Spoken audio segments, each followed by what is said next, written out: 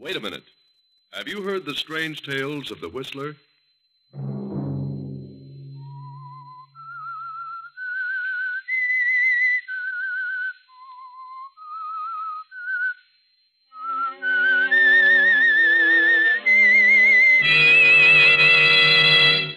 I'm the Whistler.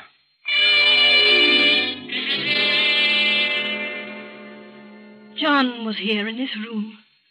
I saw him and talked to him. He had a message for me.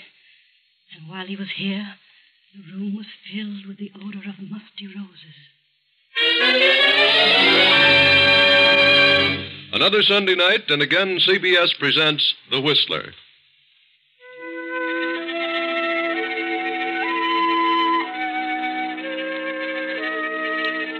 I, the Whistler, know many things, for I walk by night. I know many strange tales, many secrets hidden in the hearts of men and women who have stepped into the shadows. And so I tell you tonight the unusual story of Apparition. In the midst of a circle of tall, moaning pines spreads an old mansion. On the second floor, a low light burns in a large bedroom, the bedroom of Elizabeth Kemper, the elderly mistress of the mansion. Mrs. Kemper's husband, John, died suddenly a year ago and left his entire estate to his wife, Elizabeth. Shortly after John's death, Elizabeth brought her husband's sister, Bertha, and Bertha's daughter, Celia, to live with her.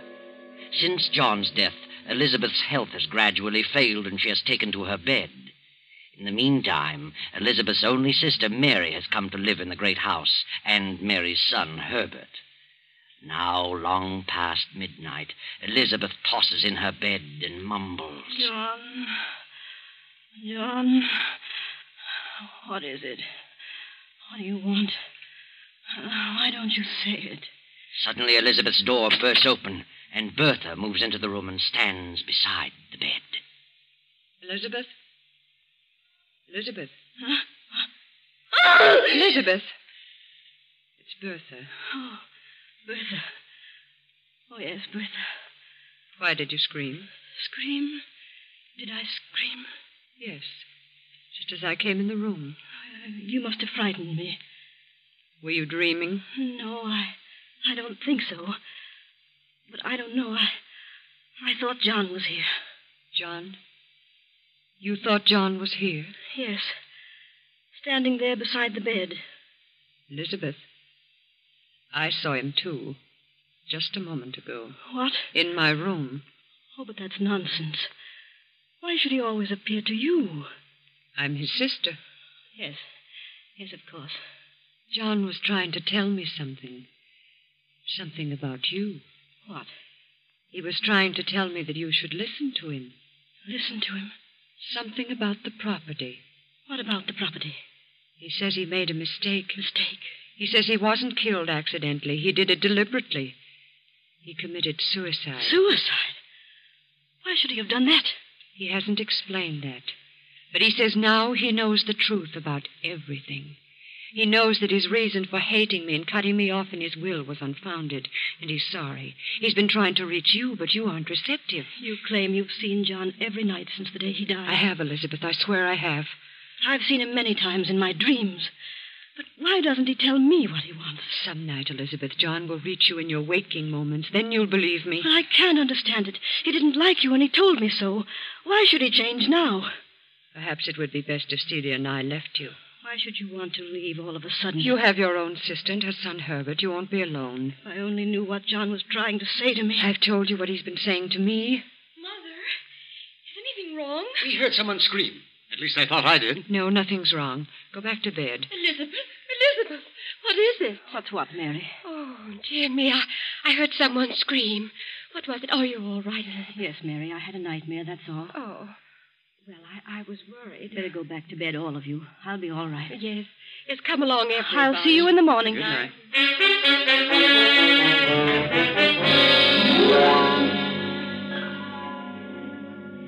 But, Mother, why do you keep frightening Aunt Elizabeth by telling her about Uncle John? I'm not frightening her. She should know the truth. But she is frightened. Why, she's getting worse and worse. Are you sure you have seen Uncle, really? Do you dare suggest that I'm lying? Is that what you mean, Celia? No, Mother. I didn't mean that honest. It's better. And don't you ever say such a thing again.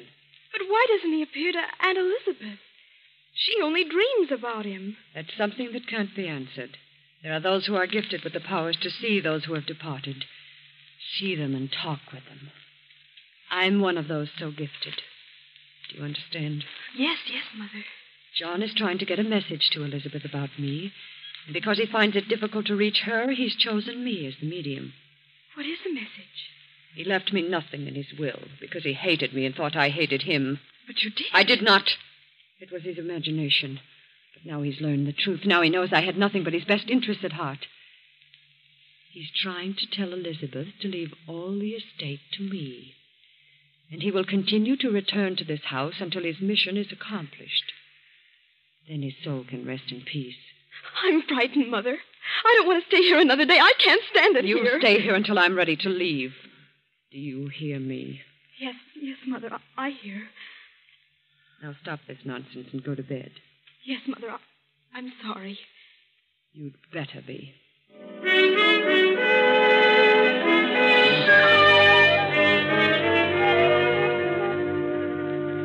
In another part of the great house, Herbert is talking with his mother, Mary, Elizabeth's own sister.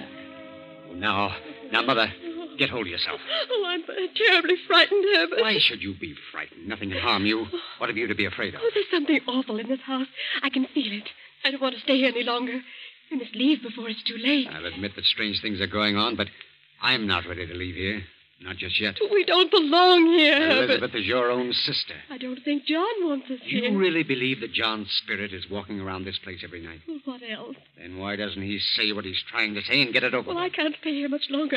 I'll lose my mind. I can imagine John's not wanting Bertha here, since he stipulated in his will that Aunt Elizabeth must never give Bertha $1 of the estate. But what's he got against you? Nothing. Oh. He didn't say that Elizabeth couldn't leave you a part of it. Well, all I want to do is to get out of this house. Well, I don't feel that way about it. Why should you walk out and leave everything to Bertha? Well, that's why John's staying around here. He doesn't want anyone here. Well, ghost or no ghost, I'm not walking out at a time like this. Then I will. I'm leaving here tomorrow. Oh, no. No, you're not leaving. We're both staying until Aunt Elizabeth makes her will. You're staying here whether you like it or not. You hear? Yes, Herbert. But nothing good will come of it. I'm convinced of that. No? Well, we'll see about that. Good night, Mother.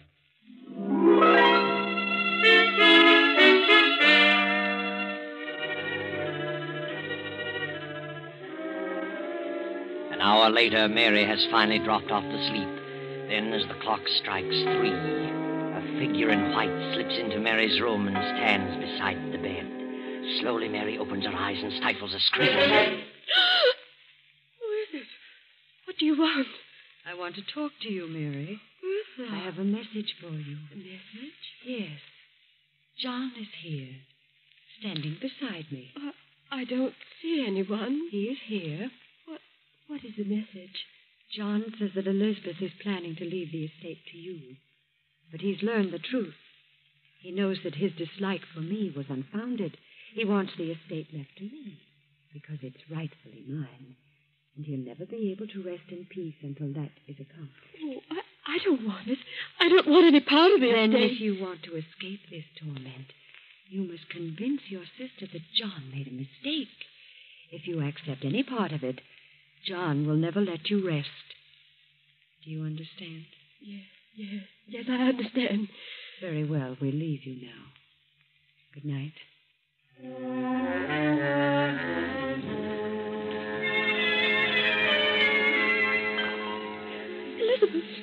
Elizabeth, wake up. Oh, what? Wake up. Oh, Mary, what's wrong? You're shaking like a leaf. He was in my room. Who? John, he was in my room. Mary, what are you saying? He had a message. He said you were planning to leave the estate to me, according to his will. But he made a mistake about Bertha. He wants you to leave it to her, so he can rest in peace. Mary, are you out of your mind? No, you must believe me. I don't want any part of the estate. Oh, please promise me. Leave it to Bertha and have done with it. I refuse to accept it. Get control of yourself, Mary. I'm leaving here in the morning. I'm frightened. And if you had any sense, you'd leave too. If you stay here, you'll go mad. Very well, Mary. If that's what you call gratitude, you can go. Oh, I'm sorry, Elizabeth, but I won't remain another night. Are you sure you saw John? Well, no. No, but he was there in my room. Did you talk with him? No. No, that is, Then how do you know he was there? Well, Bertha told me he was there. Bertha? Was she there, too? Oh, yes. She told me what he wanted. He said he couldn't reach you. Oh, why should John appear to everyone but me? Well, I don't know. But I know he was there. I could sense it. I tell you, there was someone in the room with Bertha. It must have been John. Oh, let Bertha have the estate or something terrible will happen to all of us. Oh, please, Elizabeth. Go to bed, Mary. We'll talk about it tomorrow. Yes, Elizabeth.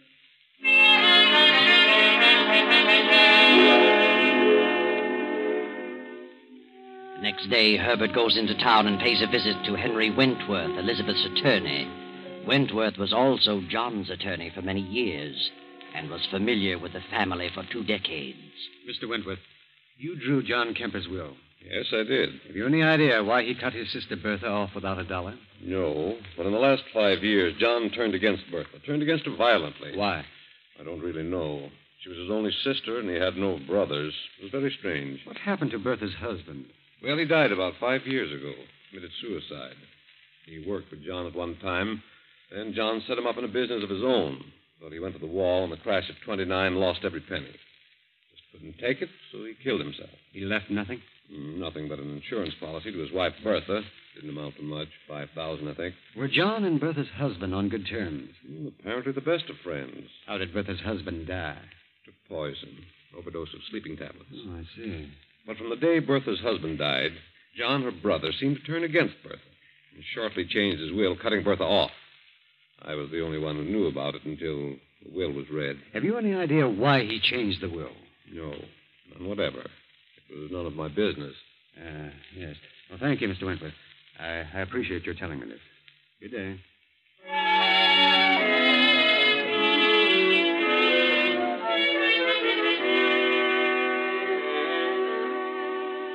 Then Herbert pays another visit, a visit to Dr. Martin, formerly John Kemper's physician. Dr. Martin is at first reluctant to talk, but finally answers a few questions. Doctor, you were John Kemper's physician for many years? Yes, that's right. Uh-huh. Was there anything wrong with him?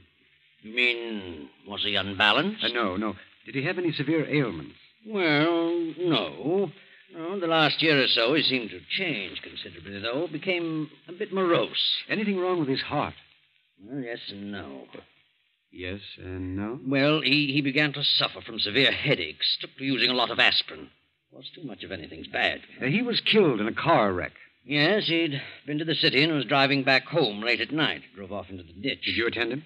I saw the body shortly after the wreck. He'd been dead about an hour, badly smashed up. Was it his heart? Oh, could have been, but I think he went to sleep at the wheel. Was there an autopsy? No, it was obvious how he died. His skull had been crushed in. Mm-hmm. Who had he visited in the city on business? I don't know. I never thought about it.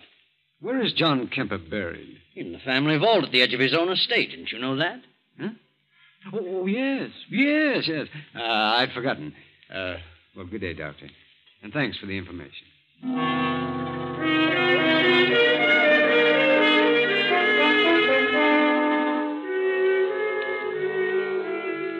Then later that night, the household prepares to settle down to sleep. One by one, the lights go out in the various rooms.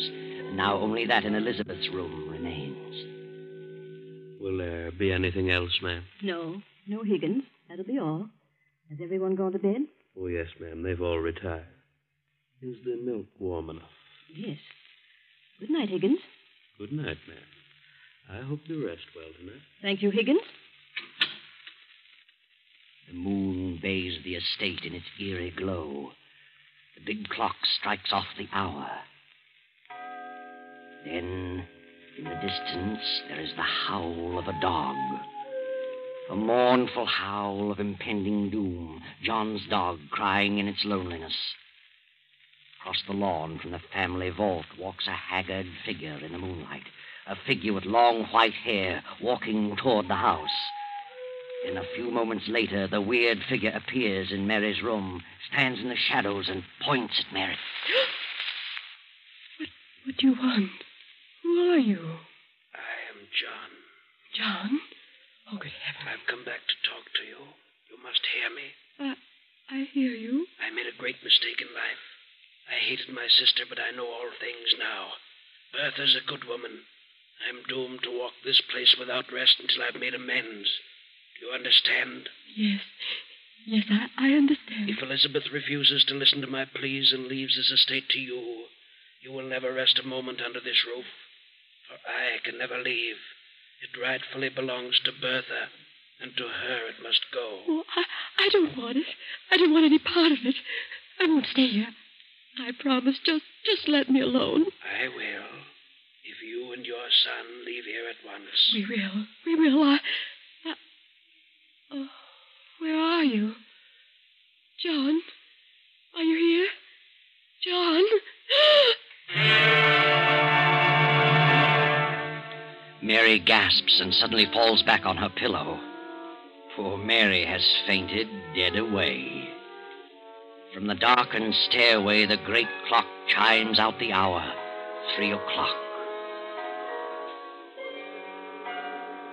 Elizabeth, eyes closed but still awake, senses a presence and slowly opens her eyes.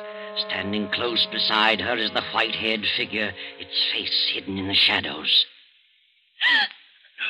No, Elizabeth. Don't turn on the lights. Who is it? You wouldn't want to see me. I've been out there too long. John! John! At last I've reached through to you. Oh, I must be dreaming again. No, not this time. Why are you whispering, John? I'm not whispering, Elizabeth. Can't you hear me? Yes, I can hear you. What is that odor? Odor? Yes, a strange odor. Like the smell of flowers. A musty odor of roses. Why, I've just come from the vault, John! Elizabeth. John, what is it? What do you want? You're going to make your will tomorrow. Yes. Only you can right the wrong I've done. Wrong? My father left this estate to me with the understanding that I should leave it to Bertha. Yes, I know. I suspected her of wrongdoing and cut her off, and instructed you to do so. Yes. But now I know that I was wrong. You must leave the estate to her. You must right my wrongs so that I can go on to my rest. Yes, John. If you fail to do this, I shall be doomed to walk this place throughout eternity. And all those who come here shall not know a moment's peace. Yes, I understand, John. If you fail me, you too shall suffer my torment with me forever. Yes, I'll do it. I'll do as you say, only... John... Your heart, Elizabeth? Yes, You haven't much time, Elizabeth. You will be joining me soon. I know.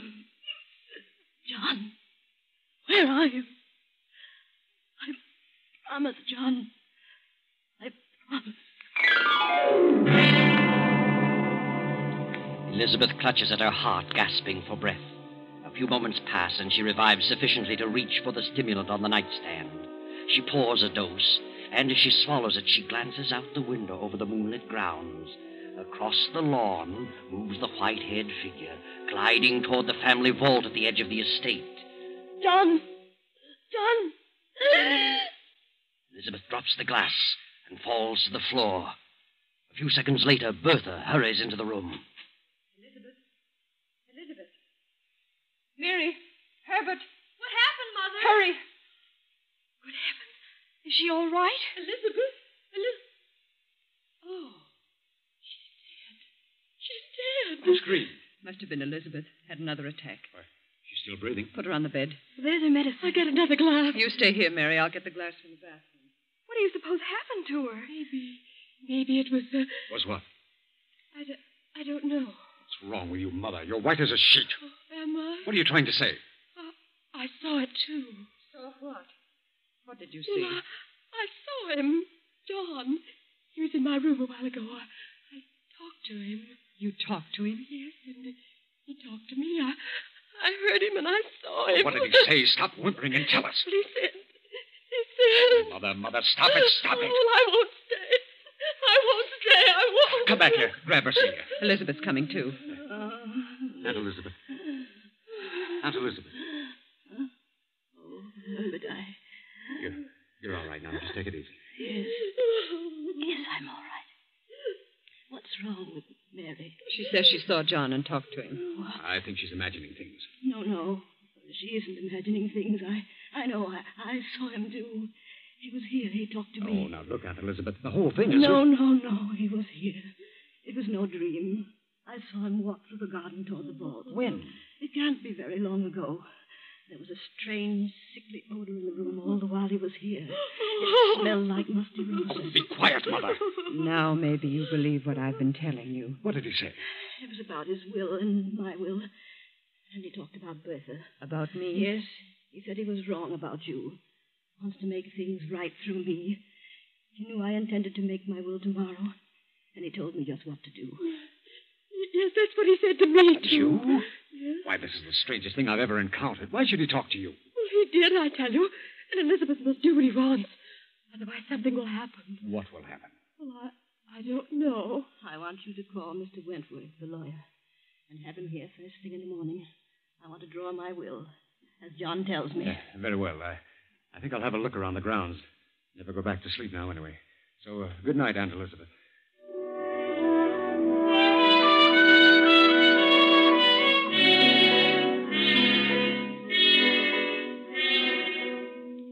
Herbert wanders about the grounds for a while and finally goes to Higgins, the butler, and after some persuasion obtains the keys to the family vault.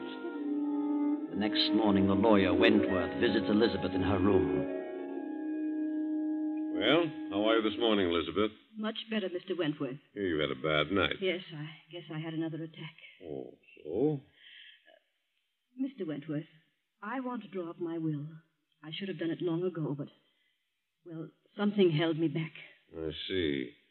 Well, I'll take down the data and have it typed, then bring it back for you to sign. I'll be in court all day, probably through the evening, so I'll have to come around 11 tonight. Very well, as soon as possible. Good. Now, let's have the particulars. Yes. To my sister, Mary Wilton, I leave the 5-room cottage in Danbury. Hmm? To my nephew, Herbert Wilton, I leave $1,000 in cash. Yes. And to my husband's sister, Bertha Mallory, I leave all other property, personal and real, amounting to some $400,000. What? Please. Amounting to some $400,000, according to my late husband's wishes. What do you mean? John stipulated that you leave not a penny to Bertha. John has changed his mind. When did he change his mind? Since his death.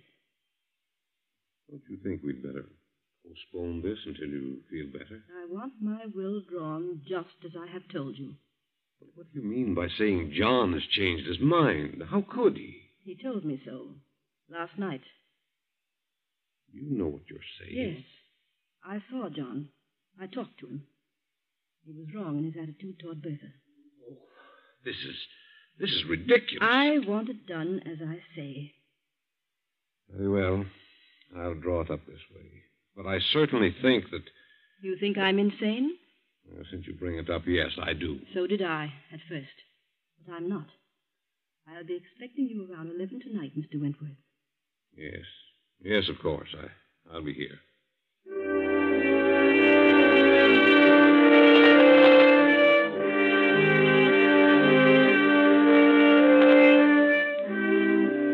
Now it is shortly after 11 the same night. The lawyer has returned with the will, and Elizabeth has called her 3 relatives to her room. Very well, Mr. Wentworth. This is drawn the way I want it. You mean as John wants it? I mean just that. I'm leaving the property that was mine before I married John, the small cottage, to you, Mary, and $1,000 to Herbert. All else I am leaving according to John's directions to you, Bertha. That's the way John wants it. And that's the way it shall be. You must do as you think best. I'm doing as John wishes. Hand me the pen, Wentworth. There you are, and I hope you all understand. I don't. Thank you, Elizabeth. Well, now that you've got it, Bertha, what good is it going to do you? What do you mean? How much chance do you think you'll have to use it? What happiness do you think it'll bring you? More than it would you. Isn't it rightfully mine? Is it? That's the way John wanted Oh, it. no, it isn't. It's the way you want it. I had nothing to do with John made a will. He's never wanted to change. it. Elizabeth knows better than that. Aunt Elizabeth knows nothing of the kind. This is my house now, and the sooner you leave, the better. You'll be leaving sooner than I will, you and your spooks. You don't believe in ghosts, and you never saw one. I saw John. Night after night. Everyone saw him. Everyone but me, because I'm not a donkey. Your own Mother Mary saw him and talked to him. Gosh, John is dead in his coffin out there in the vault. I saw him. But I did see him. So did I. You wouldn't know if you did see him. We would. We've seen him. Yeah. Then turn around. Turn around, all of you. And look. John! Good Lord. It's him. Is that John? Is it? Yes, yes. Take off your wig. Higgins. Yes, the butler. There's your spook. I'm sorry, ma'am. You can go, Higgins. I'll explain everything. Yes. Bertha hired Higgins to impersonate John. That's a lie. Higgins would never have done it if he'd known about the murders. I trapped him into it. He confessed everything. Murders. What do you mean? I got wise to the whole thing. I investigated the whole story about Bertha's husband and John's accidental death. They were both murdered. You're lying. I had the bodies exhumed and examined. They both died of an overdose of sleeping tablets. The very same purchased by Bertha at a certain drugstore. He's crazy. He's crazy. I tell you, She don't put listen. the tablets in her husband's aspirin bottle. She was the one John visited. That night he had the wreck. She must have drugged him. That's why he went to sleep at the wheel. I didn't. She killed her husband for his insurance. And John cut her off in his will because he suspected that she killed her husband. It's a lie, I tell John you. never wanted his will changed. I have proof of the whole thing, and the police are waiting outside now. You haven't a chance, Bertha. You're guilty. The police. Oh. What No, good no. will all this do you? Where is your fortune now? They'll hang you. Oh. Yes. Yes, I did it. I don't know why, but I did it. I gave him the tablets. Did Higgins know that? No. No, he didn't know. Oh. Bertha, she's fainted. Mother. No, she hasn't fainted. What's wrong with her? She's dead. Oh, Mother. Oh, Mother. Hand me that will, Mr. Wentworth. I'll want to draw up a new one in the morning.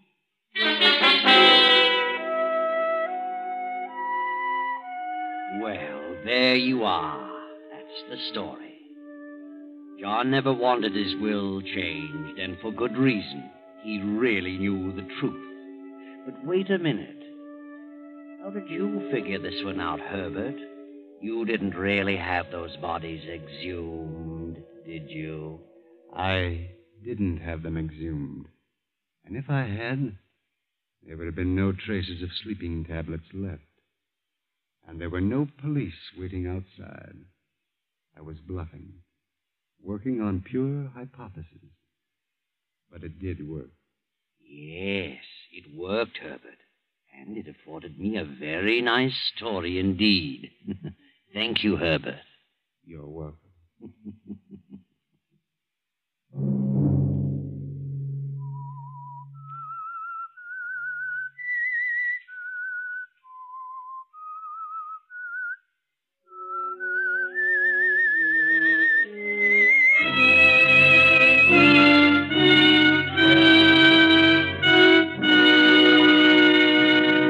CBS has presented The Whistler.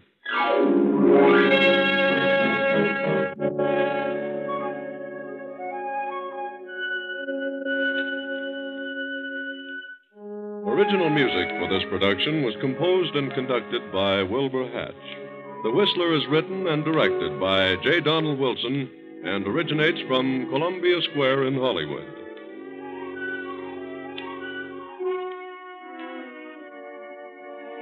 Next week, same time.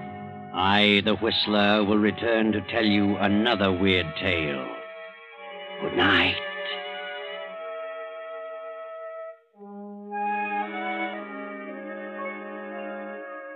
This is the Columbia Broadcasting System.